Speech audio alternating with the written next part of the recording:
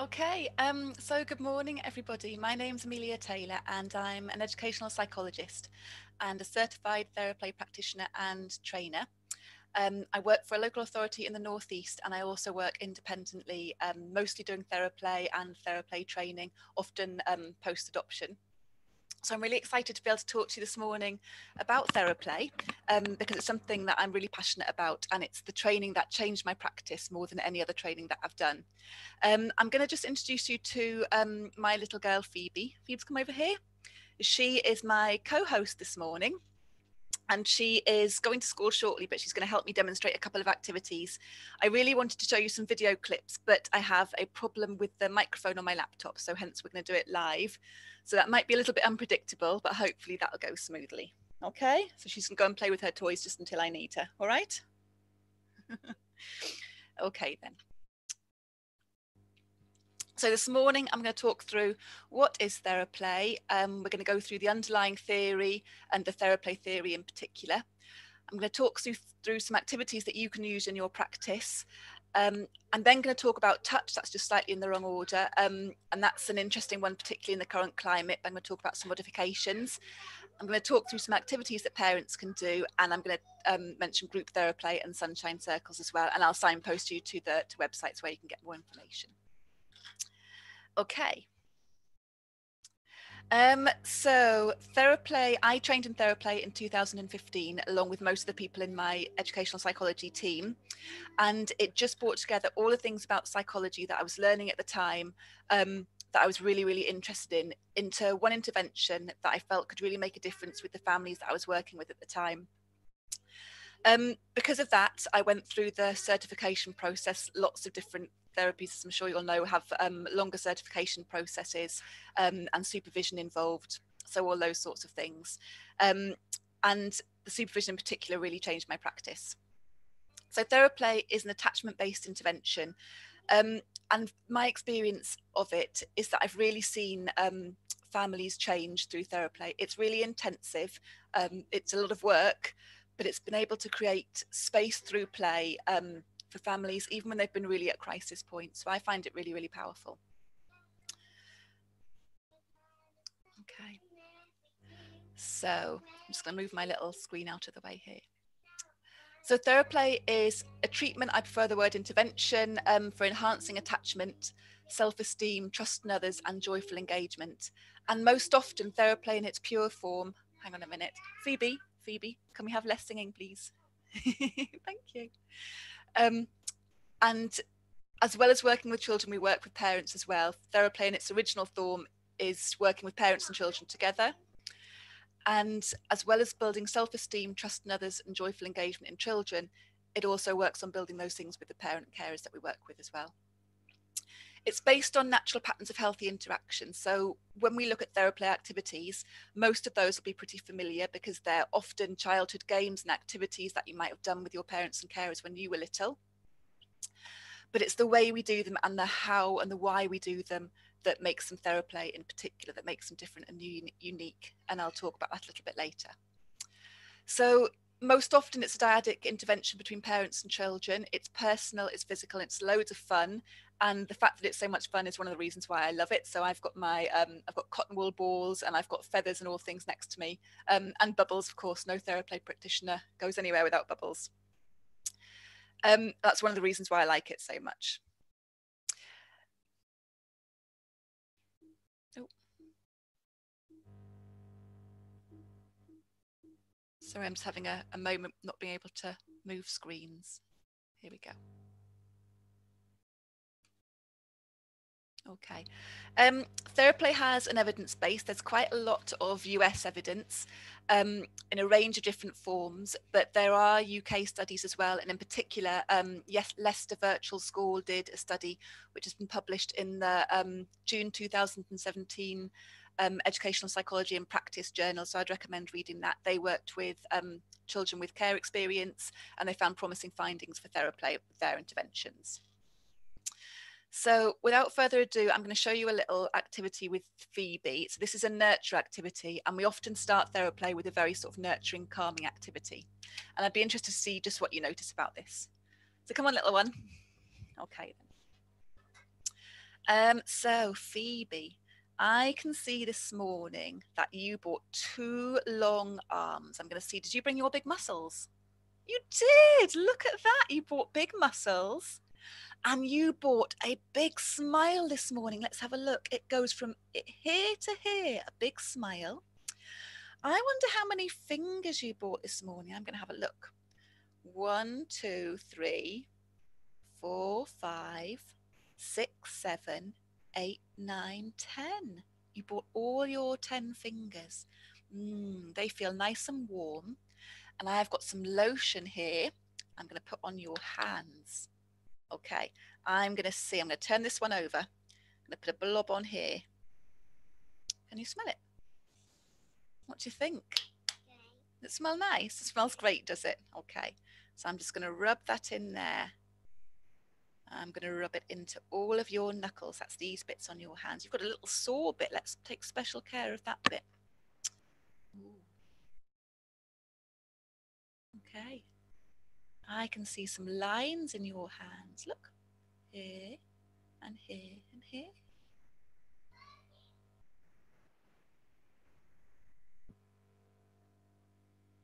Okay. That feel nice? It feel okay? Yeah? All right, you go and sit down, Poppet, okay? Okay, so that's a check-in activity. And what I'd hope that you might notice is that we're physically really close, that there's touch, there's lots of touch in Theraplay. We're working all around the safety about that at the moment, and I'll talk about that a little bit later. I hope you noticed that Phoebe felt quite safe doing that activity, that my face is very open and I'm actively smiling. I haven't got a neutral face. I hope you noticed that Phoebe felt calm and that she felt that I noticed things that were particular about her and that she felt special. And that's what we're aiming to do through those sort of nurturing activities. Okay. So why play? Well, social play can repair and heal. So when we're looking at Theraplay, we're working on that attachment process, but we're also healing children and parents from what might have been potentially early traumatic experiences in their lives. So we know the shared joy of interactive play creates strong emotional bonds and it programs the brain to be fully social. So Theraplay practitioners are working really hard at being a secure base in Theraplay sessions for the parent and for the child together. We're looking at modelling that really regulated nervous system so that their nervous systems can sync with that and can also feel calm with us. And we're looking at co-regulation that enhances the development of brain synapses over time. So we know that play brings us into the moment, into the here and now, and it stimulates the development of new neural pathways. And that bringing us into the here and now can be really important. That's what I found can build that space for families to start to change. So we know that social play is the most direct route to healing children from trauma experiences. So I find that Theraplay fits really, really well with Bruce Perry's 3Rs model, the regulate, relate, and reason, his neurosequential model. And in Theraplay, we're very much focused on regulate and relate. So we're looking at neural exercises which are rhythmic, with a safe feeling adult or caregiver, and patterned and predictable. So those neural exercises are all play. And we know that has to happen in the context of a safe feeling relationship for our neural networks to change. So Bruce Perry in his book, The Boy Who Was Raised as a Dog, which I love, talks about kind of a weightlifting analogy. So he says that if you want to build muscle, if you lift 30 heavy weights and you do 3 repetitions of 10, then you'll build muscle. You build muscle in that way. It's repetitive and it's patterned and it's predictable. If over the course of a day, you lifted the same weights 30 times, but in a not patterned way, just randomly throughout the day, you won't build muscle. It doesn't work the same way. Same weights, same amount of lifting, but without that pattern, without that predictability, and without the rhythm, it doesn't build muscle. And it's the same with our neurology. We build neural connections when our relationships are patterned and predictable over time and when it feels safe. So there are 3 types of Theraplay. So dyadic Theraplay is our work with parents, caregivers and children, typically with one adult and one child and a therapist. And it starts with a particular assessment called a Marshak Interaction Method, or MIM, which is a Theraplay assessment. And it involves 9 play-based tasks, and you video the adult and the child do those together. You take that away and you analyse it around 4 particular areas, 4 dimensions of Theraplay, which I'm going to talk about a little bit later. And from that process, you are able to set goals of the Theraplay work that are unique to that parent and child, that caregiver and that child. And you, of course, would talk about those together, and they would be jointly agreed. And then you would go on through a sequence of Theraplay working together, where you would start off very much modelling what you would like the parent to do with the child. And over time, over the sort of sequence of sessions, the parent become more and more involved towards the end, where they're really sort of leading the sessions and you're more observing. Then we have targeted group Theraplay. So this is usually small groups of children, sometimes with parents and carers, sometimes not, and a Theraplay leader. And it might be that you have a group of children with sort of similar needs. They might have maybe needs around attention, maybe needs around social communication, maybe quite withdrawn children, and you would have particular goals that you would be working on through that Theraplay with them as well. We also have a universal Theraplay context, also called sunshine circles, and this is for sort of whole classes to do Theraplay work as well. So there's different levels of Theraplay. When we do our training, we think about it as like a little triangle with the smallest part at the top being dyadic Theraplay towards universal at the bottom. Okay, I should say as well that typically Theraplay is videoed. That's really important, in particular in dyadic Theraplay, because in between the sessions with the children, you have parental reflection sessions where you will look at clips of video together. You might do some psychosocial education with the parent and carer, but really importantly, you're going to look at clips of the video and reflect on what was happening in that situation. I know that you've done a session around VIG, and I often blend VIG with my parental reflection sessions as well. Other therapists blend EMDR and DDP, and some just pure Theraplay. There's different ways of doing that, but I find that VIG model really helpful to do that parental reflection in the video work. And I often find that parental work is where you really see the biggest and the quickest changes. Okay, so I've mentioned the Theraplay dimensions. These are them. So I'm going to start off with engagement. So engagement is about felt safety. So it's about being able to feel safe in the room with the parent and with the therapist. Inner state regulation, so that being able to feel calm inside. The social engagement system. So this is when a therapist really actively uses all of our face muscles, our intonation, making sure that we are really, really regulated so that we are drawing that child into us, drawing that child and that parent into play with us. It's also about attachment experiences in that context of a relationship. So once we've got that felt safety, once we've got engagement, we also have structure. So this is the predictability of our environment. Sessions are very predictable. They follow a particular sequence over time. And outer regulation as well. So sessions are very structured, and it's structured by an adult. So this is often where Theraplay is very different to play therapy, because Theraplay is a very structured dimension and it is led by an adult, led by a therapist. So it is different in that way. We then have nurture. So this is about developing self-worth. It's stress reduction, like you saw in the check-in activity I did with Phoebe, and it's down regulation. It's asking children to be calm with us, and parents as well. Once we've got all of those things, we also have challenge. So that's about developing a child's competence and confidence and self-efficacy, asking them to engage in activities that might involve a little bit of challenge. So things like balloon tennis, where you've got to try and keep a balloon up in the air. So it's all play-based, low-level challenges, asking them to try new things. And through play, the Theraplay practitioner creates a sequence of interpersonal connection between the child and their caregivers, and we're using that model of a healthy parent-child relationship to do that. So as I mentioned, sessions are sequenced. So we would typically start with an entrance activity. So we would all come in the same way. It might be coming in like a choo-choo train. It might be coming in, stepping on small bits of newspaper for a slightly older child, something a little bit harder. It might be a wheelbarrow, all sorts of creative ways to have an entrance. We would then do a nurturing activity, that check-in that you saw, or something similar to that, where we're really paying close attention to a child and seeing what we notice about them. And then we would go through a sequence of higher and lower level arousing activities. And what we're looking to do over time is to extend those activities so that we're widening a child's window of tolerance. And towards the end of the activities, we do a feeding session, which again is nurturing. We might have a blanket, they might snuggle in a blanket with their adult. And then we would do an ending session where they would do an exit just like they did the entrance. And that kind of marks the starts and ends of our sessions, makes them really predictable and recognizable. So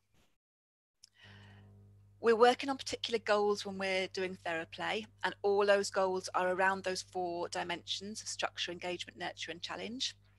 And these are what some of those might typically look like. So we want to create an environment that feels safe. So we want to create somewhere where there is the potential to feel calmness together and to lower that sort of hyper-arousal that we sometimes see, that hypervigilance that we sometimes see. We want to look at arousal regulation. So where a child's really withdrawn, we want to upregulate, bring them into play. And where a child is hyperregulated, we want to bring them down to be able to engage in play as well. So they're always within that window of tolerance, but that we're extending it over time. We want to engage in appropriate social interactions to develop a healthy sense of self. So a child feels worthy of positive regard, feels loved and special, to create an emotional connection and shared joy through play. A more positive inner working model, and ultimately a more secure attachment. Okay, so I'm going to ask Phoebe to come over here again. Phoebes, and we're going to show you just one activity for each one of those dimensions so you can see how they might look a little bit different. So we are first going to show you a hand stack. So this is a structure activity. So Phoebes, can you put your hand on top of mine? We're going to build a tower, and mine and yours, and we're going to go up. Keep going. Well done. Keep going. And we get to a point in a minute where I can't see your face. But where's she gone? You keep going. Well done. And then I can't see you. We're going to go back down so I can see you again. You put your hand underneath. Well done. Keep going. You're doing that so carefully. Well done. Go all the way to the bottom. Keep going. And there we go. Okay, so it's a bit like an older version of peekaboo when you can't see a child and then they're there again, but we can do it so we really down regulate. So we're going to do it with our fingers. So can you put your finger on top of mine? Yeah, we're going to do a finger stack, and your next finger, so we can do it really slowly. That's okay. It's all right. That's okay. Okay, you put your finger on top. Here we go. Keep going. So we can do it really slowly and really pay attention. Okay, we're going to stop and we're going to do it with fists. Like 1 potato, 2 potato. Keep going. Okay, so we can do it big and we can upregulate with it as well. So when we're talking about arousal regulation, this is what I mean, doing activities in different ways. Down we go. Whoop, we've got a bit muddled. That's okay. One more. And okay, so that's hand stack, and you can do it in lots of different ways. I have got some bubbles this morning. So Phoebes, I'm going to blow some bubbles and I'm going to ask you to pop them, but can you pop them using your thumbs? Okay. Come a little bit closer. Well done. Oh, you even got that one that was on the chair. Okay. Can you pop them? Oh, can you pop them using your head? It's a tricky one. I know.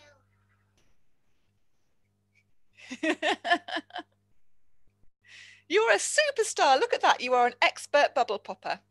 Okay, so you can pop bubbles. But what's important about that is the adult is still structuring it. So we're making sure a child stays within what we're asking them to do. So using different body parts to pop the bubbles. So it's still an adult structured activity. And then, oh, cotton balls. This is a nurture activity. So Phoebes, I'm going to touch you somewhere on your skin, which I can see. You can open your eyes. Okay, touch you on your wrist. That feel okay? Okay, so if it's okay now, I'm going to ask you to close your eyes. I'm going to touch you somewhere else. You can put your hand down, just close your eyes. I'm going to touch you somewhere else on your skin with a cotton ball. See if you can work out where it is. Okay. It was your chin. Okay, so we're really tuning into our senses. Let's do another one. Okay, close your eyes. Okay, where was it? On my ear. It was your ear. You're really good at this. Okay, let's do one more. It was your nose, that's right. Okay, so we're bringing a child into the present moment and asking them to really tune into their senses. I really like doing that when you can have a cotton ball and a makeup brush, or a cotton ball and a feather, and you can try different things so you can make it a little bit more trickier for children to really tune in and focus on what they can feel in their bodies. Okay. And one more, we're going to show you feather catch. Okay, so this is a challenge activity. And I think, Phoebe, this is quite tricky, isn't it? Phoebe already knows what to do here. She's got her hands all ready. So I'm going to blow my feather, see if you can catch it. And feathers are unpredictable. That's what makes this challenging. Ready? Oh, can you catch it? You did it. Well done. Okay. Do you think we could do it with 2 feathers? Oh, you have to be really quick here. Because we don't know where they'll go, do we? Ready? I'll do the blowing, you do the catching. Look at that, you caught them. Fantastic. That's right. Right, Phoebes, you need to get ready for school now, so I'm going to ask you to say goodbye to everyone. Bye. Okay, and you go down and see Dad, and you need to take you to school, okay? Thank you for helping. You can keep those. Thank you for helping me this morning. Okay. She's a little Theraplay superstar, a trainer in the making. Okay. So the importance of nurturing touch. So we know that touch can really reduce anxiety. It can lower our blood pressure. It's a really great thing for regulation. We do have to be careful about it. We aren't going to touch children where that's going to feel frightening for them. But we know that touch promotes attachment, and it's an important part of the attachment development. And it helps us to feel connected to others. I think it's something that's certainly missing for a lot of people at the moment. It gives a sensory input that we crave. And in particular, we know that children at schools at the moment aren't going to be receiving touch like they might otherwise have done, or from their friends. And so it's really important that we help parents provide even more nurturing touch at home where that's appropriate. So I'm going to talk through some activities that parents might do at home with their children as well. We are also working on a new curriculum based on Theraplay, which is called Relationship Centered Group Play, which will be available for schools soon. So if you're interested in that, check out the Family Place website, thefamilyplace.co.uk, where you'll be able to find some more information, which is on its way. And that's activities, a sequence of 6 sessions, I think, based on therapeutic play activities, but done in a safe way, and it comes with a training video as well. So, okay, activities you can do at home with children. So these are 2 structure activities. So drawing around hands and feet and bodies, making a picture of your child's hand or foot by drawing around it. Can you draw around the whole body where it feels safe to do that? Talk about what you're doing whilst you're drawing, and you can colour it in together. La La magnets is another one. So you're going to sit opposite your child. You hold hands together in the middle, and you sing La La La together. And then the adult is going to say a body part. So you might say thumbs, and then you match those thumbs together with your child's thumbs like they were magnets. Okay. And we might go La La La noses, and match our noses just like they were magnets. Okay. So structure activities. Next, we have engagement activities. So I've shown you a checkup, but you can do checkups to see whether your child brought their big smile to play. Did they bring their ears? Did they bring wiggly toes or still toes? You can go through lots of different body parts. Did they bring strong arm muscles? Can they show you? Did they bring their long legs, etc.? I can hear my 20-month-old trying to get in the door there. Foil prints. You can use tin foil to make impressions of different body parts. So you can make a robot glove, robot feet and legs, wrapping foil around them. You can also, if you've got another adult at home, you can make prints of your child's different body parts and then see if someone else can guess where they came from. Where did they go? Can they put them back where they went from? Can they find out that the shoulder was the shoulder? And nurture. So I've just talked briefly about cotton ball or feather guess. So using two similar feeling items, so maybe a makeup brush and a cotton wool pad, if you don't have a cotton ball and a feather. So whilst your child's close their eyes while you touch them somewhere on visible skin, so it's predictable, can they guess which item touched them? And it needs to feel safe, playful and fun. It should be a quieter and sort of down-regulating, relaxing activity. We try not to tickle when we're doing that because that can overexcite some children as well. A similar activity you can do along those lines is food guess, where you've got different types of food, and if a child can close their eyes, it's great with fruit, see if they can work out what food you gave them. Also really good with coloured Skittles because they have slightly different flavours. But yeah, tuning into their senses. Handprints, footprints, using child's paint, making handprint pictures, fingerprint pictures, loads of ideas on Pinterest for that. And when you're doing those sorts of prints activities, trying to increase that nurturing touch that you're doing, so holding a hand down gently, pressing on the fingers gently, increasing that touch, and keeping that piece of art special, maybe putting it on the fridge or something so a child knows it's valued. And challenge. So balancing activities are really great for challenge. So you can have your child lie down on their back, their feet together in the air, and you're going to put cushions on their feet and see if they can balance multiple cushions on their feet together. And then you can say, ready, steady, go, see if they can push the cushions into the air, see how far they can make them go. You can do balancing different numbers of hats on a head and see how far a child can walk before they fall off. And crawling race, this is brilliant fun, where you have a stack of cushions in the middle of a room, and you're going to together crawl around the cushions as fast as you can and see if you can catch your child's foot before they catch your foot. Okay, and you have a ready, steady, go signal again, so it's predictable and you know when it's going to start. Okay, I would, if you like the sounds of those activities, I would really highly recommend two books. So this is Parenting with Theraplay by Viv Norris and Helen Rodwell. It's a really accessible book with loads of activities in and gives you a good idea about the theory of Theraplay as well. As a practitioner, this is Theraplay, the Practitioner's Guide. This is really new. It's only been out a couple of months, I think. And it's again Viv Norris and Daphne Lender. It's really fabulous, and it takes you through all sorts of work with complex families, complex parenting situations. It's absolutely fabulous. Okay. So who can benefit from February, dear me, from Theraplay?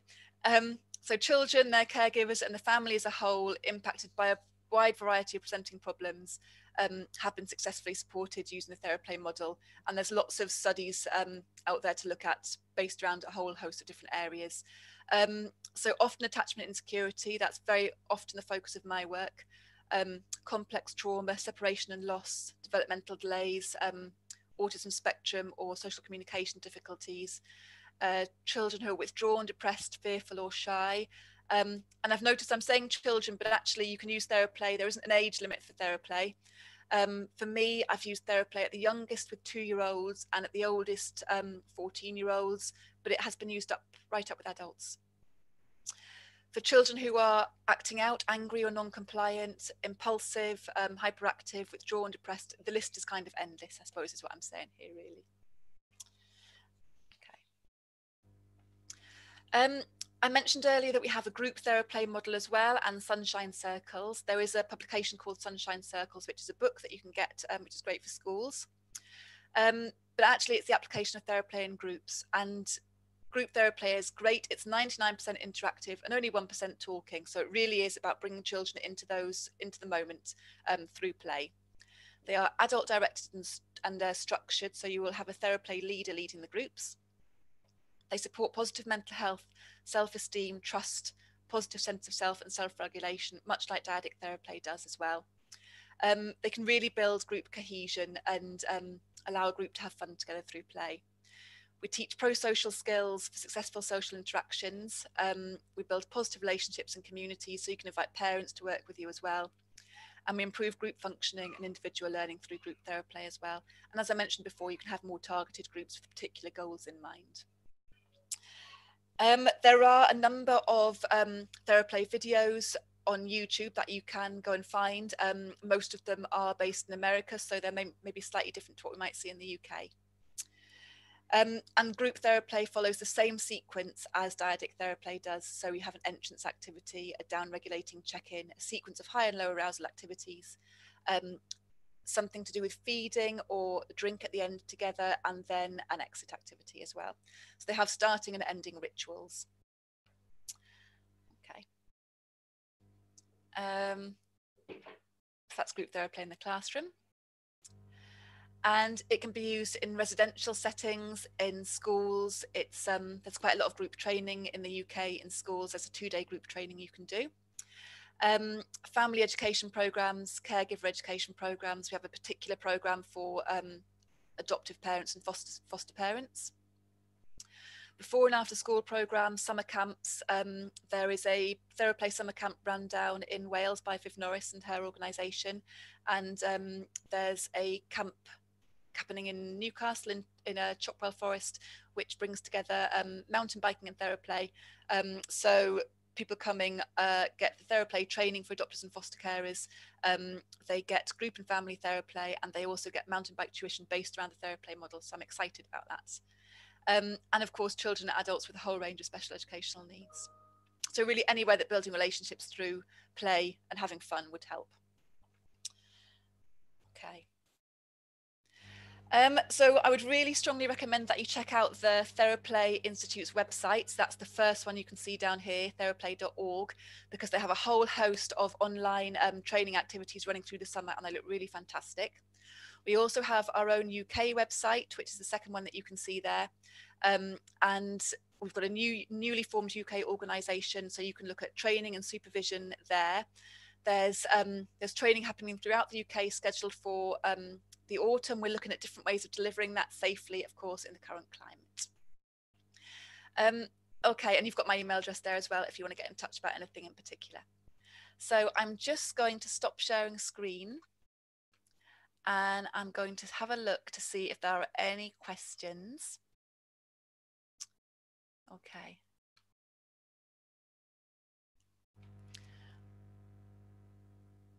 So is there a great time to engage in these, and is 5 minutes enough? Oh, yeah, that is a great question. So I would say that if you can incorporate these activities into your daily schedule, that is an absolutely fantastic thing to do. And if you've got 5 minutes, use that 5 minutes. Do a little guided massage, look up weather report online, do a weather report massage at bedtime, do a little feeding activity at snack time, build them into your daily schedule wherever you can. Yeah, and yeah, you can work in 5 minutes, absolutely. How much training and input do you do with parents and carers in order so they can use Theraplay activities in the home? That's a great question as well. So we do lots of psychosocial educational stuff with parents, and also lots of experiential work with parents. We would always do that at the start in particular, and we wouldn't start Theraplay with the child involved until we felt that they were ready. So until we felt they had a good understanding of Theraplay, of how it works, of the importance of empathy and attunement and regulation. And then as we did Theraplay, as we were going through that sequence of activities, we would have periodic parental self-reflection sessions as well, where we can do more sort of educational work and particularly reflecting on what's happening in the sessions. Yeah, and I recommend parenting with Theraplay to all the parents I work with as well. We get some parents where we can do lots and lots of parental work where they really need that ahead of time, and where they may need their own therapeutic work as well before they start Theraplay. And we get other parents who are ready to dive right in and get started straight away. So it's really variable. Okay, so I can't see any other questions here. So I just want to say thank you very much for joining me to talk about Theraplay this morning. I really hope that you are interested in finding more about it, that you have a look at the books, that you check out the websites, and see if you can attend any training, because I'd love to see you there. Okay, so thank you very much. Have a lovely day, and goodbye.